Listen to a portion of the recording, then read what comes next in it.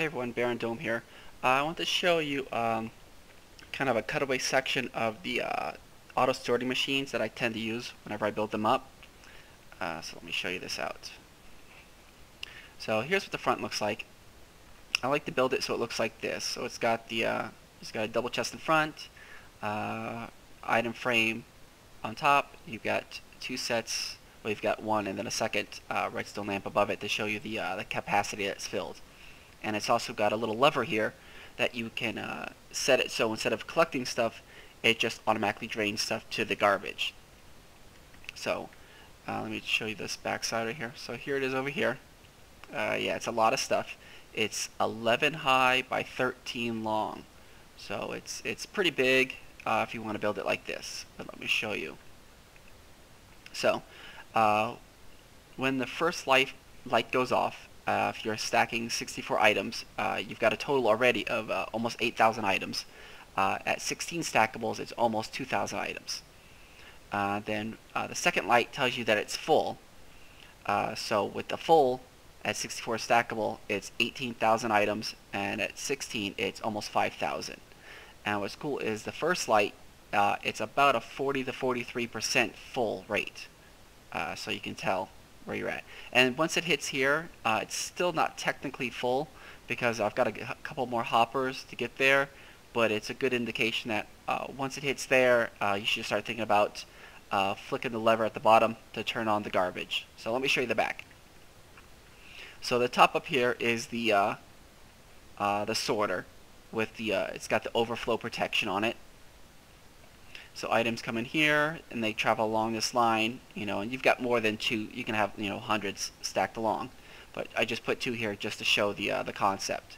So it goes along, the first one here. So what I do is I put in a single one named item of just any item, but I used wool and I just put X's on it because I know these are never going to come through the item sorter. And then there's 41 of that particular item. So the first row is stone. And then this one is the granite. So what happens is the sorter sorts them out, and then it comes through to down this hopper and down into this double chest.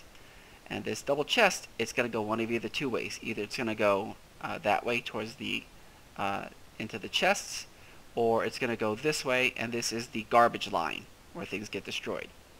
And that's controlled by this switch here. So this switch with all these repeaters goes up into this redstone I guess tower you call it, and it comes right here. So it hits these two hoppers. So right now this one is powered off, so when items come in here they're going to go this way and then down that way. And this one is powered on, so this is getting turned off. So if we go over here, flip that switch, you see this is powered up. They alternate. Now there's power under this one. So no items will go this way, they'll actually go this way and hit this this line, which is the trash line. And this can go as far as you want, and then eventually you could take this end and put it to a dropper into lava. So what I'm going to do is I'm going to put, I've got a 32 stack of stone, granite, and some glass, just so we could watch the lights turn on. We'll do that. So I'm going to plop these all in.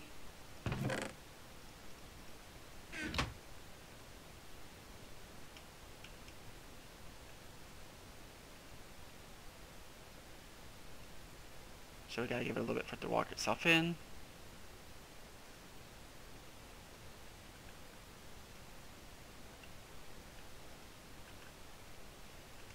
Okay, there goes the granite.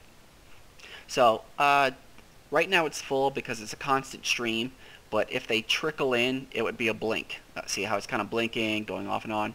So now all the 32's in here, so it's there, and then the stone's going through. It's almost done, and then after that should be the glass. So that's all done, and then the glass is going to be working its way over. So let me take all that back. I'm going to take all that back.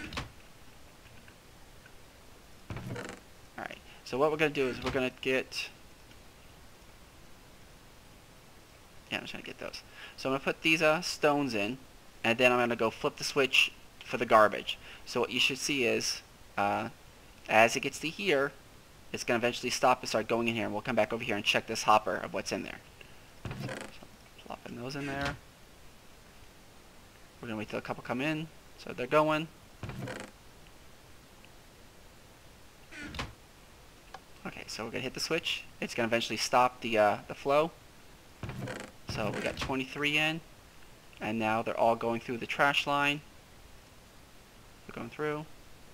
See, they're going through right there.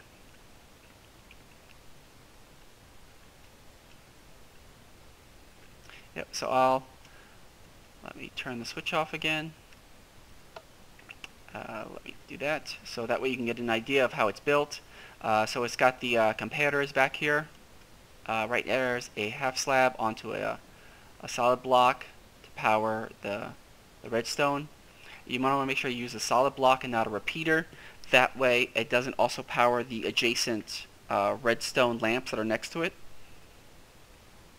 Then above here I just have a regular full because there's no chest underneath. And you need to use a half slab and a glowstone, or even stairs if you don't want to use glowstone.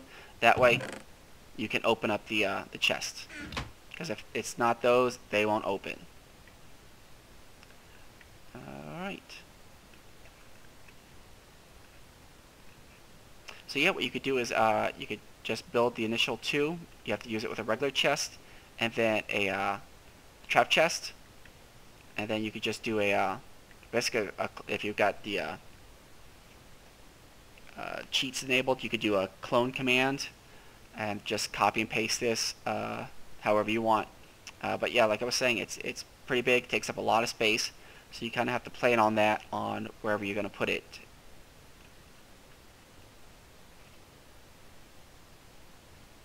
Okay, so have any questions, just send me a message and I'll answer them as best as I can. Alright, I'll catch you guys later.